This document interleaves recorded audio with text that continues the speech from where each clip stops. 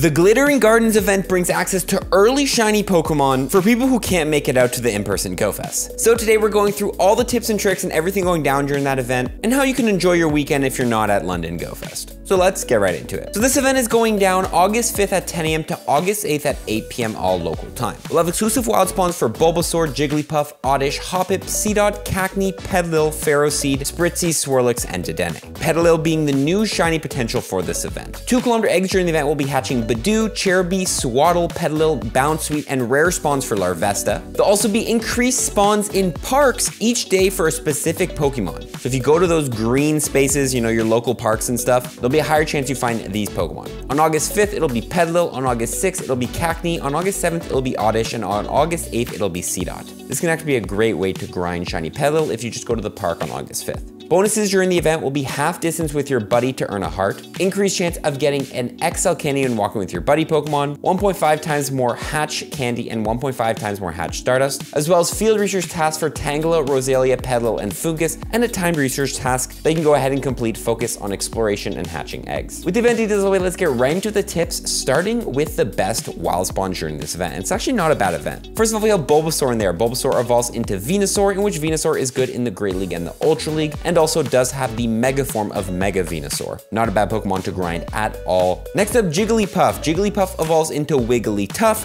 which Wigglytuff is not bad in the Great League. Although Charm was nerfed, it is still a pretty strong Pokemon and can surprise your opponent. We also have Hoppip in there, which evolves into Jumpluff. Jumpluff is good in some limited Great League Cups. Seedot's also in there, which evolves into Shiftry. Shiftry does have some play in the Great League in some limited metas. It is a very spammy and very effective save swap. We'll see Petalil in there, which Petalil, although Lilligant's not very good right now, if we ever do see Hisuian Lilligant into the game, this can be an amazing way to try to get some candies and prep for this Pokemon. There's a high chance it just comes in raids like all the other Hisuian Pokemon, but you can still grind the candies and XL candies if you want to prep for it. Ferroseed's also in there, which evolves into Ferrothorn. Ferrothorn good in some limited Great League metas like we just saw with the Fossil Cup. And finally, Dedenne in there, where Dedenne does have some play in some limited Great League metas. Don't forget, by the way, August 5th, Petalil is spawning more often in the parks, so if you do want to grind the candies for that, you can go in the parks. And also Seedot on August 8th if you want to get some candies for a Great League Shiftry. Now, we also have the exclusive 2 kilometer eggs, hatching the potential Larvesta. Larvesta, a super rare Pokemon, not a lot of people have it, me myself included. Are you going to go after the 2 kilometer eggs this event to try to grind Larvesta? And honestly,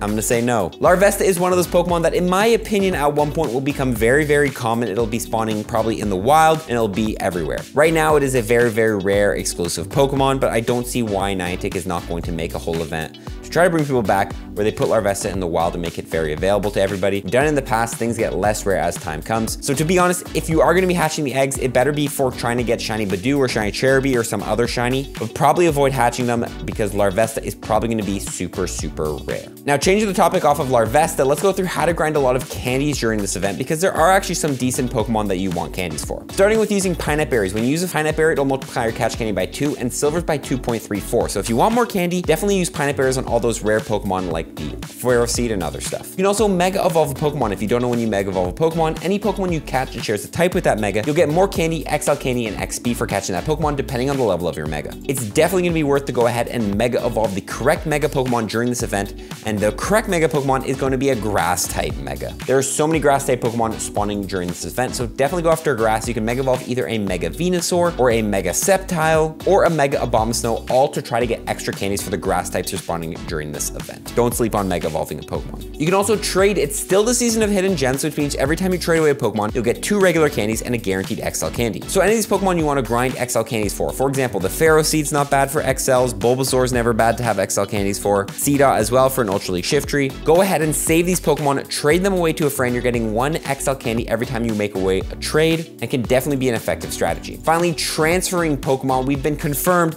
that the next 2 times transfer candy Spotlight Hour is going to be Tentacool Spotlight Hour from 6 to 7 PM on August 29. I know it's a long time to wait, but if you do have the extra space and you don't mind holding on to some rare Pokemon like Bulbasaur, Ferroseed, etc., you can hold on to them and wait for a 2 times transfer candy Spotlight Hour. Hopefully we get another event though in there with that bonus. Now we do have the bonus of increased chance of getting an XL candy when walking with your buddy. If you don't know what that means, every time you hit that buddy threshold walking distance, there's a chance you get an XL candy. This can be great to grind XL candies for Pokemon that are not as common in the wild. So I want to go through what are the best Pokemon to put as your buddy to grind for. And specifically, we're gonna talk about PvP. A lot of people are always like, well, I'm gonna put legendaries on as my buddy to try to grind candies during this event. And honestly, I don't recommend that strategy. It takes 20 kilometers to get one candy with your buddy, and there's not even a guaranteed chance it's an XL. So I definitely recommend going with rare candies for the legendary Pokemon. But there are some Pokemon that require a lot less walking, but they're still really rare. Let's go through those. Starting with Lickitung. Lickitung is an amazing Pokemon in the Great League, but it requires a lot of XL candies to get it up there. So I definitely recommend going ahead and putting a Lickitung, probably the #1 Pokemon to put as your buddy,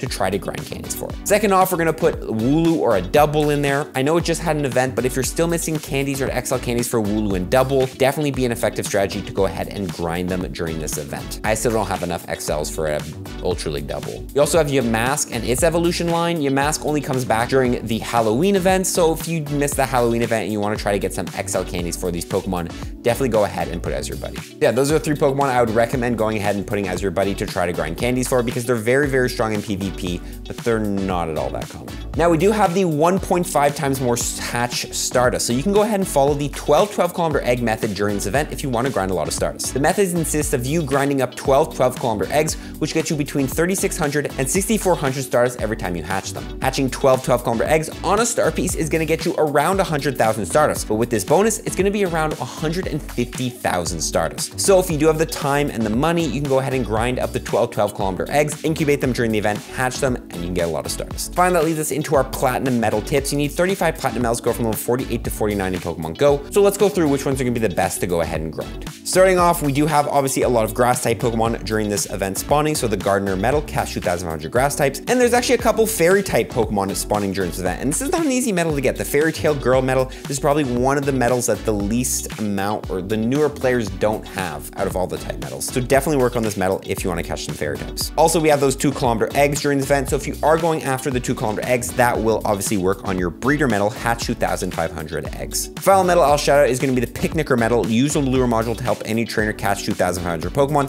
I don't think there's going to be that many trainers out, but what you can do is use a mossy lure, which does pull in more grass type Pokemon. So if you're trying to hunt shiny Petalil, you can go ahead and drop mossy lures. They're going to be spawning Petalils plus other grass type Pokemon at a high rate, and it can be a great way to both work on your Picnicker medal and work on grinding those Petalils. With that being said though, that is my tips for the Glittering Gardens event. I am currently at London Go Fest, hopefully having a good time. But if you guys are not, I hope this event does keep you busy and does allow you to shiny hunt that new shiny Petalil, which is being released alongside this during London Go Fest. Stay tuned for plenty of fun Go Fest content, and we'll see you in the next one. Follow from tips, guys. Peace.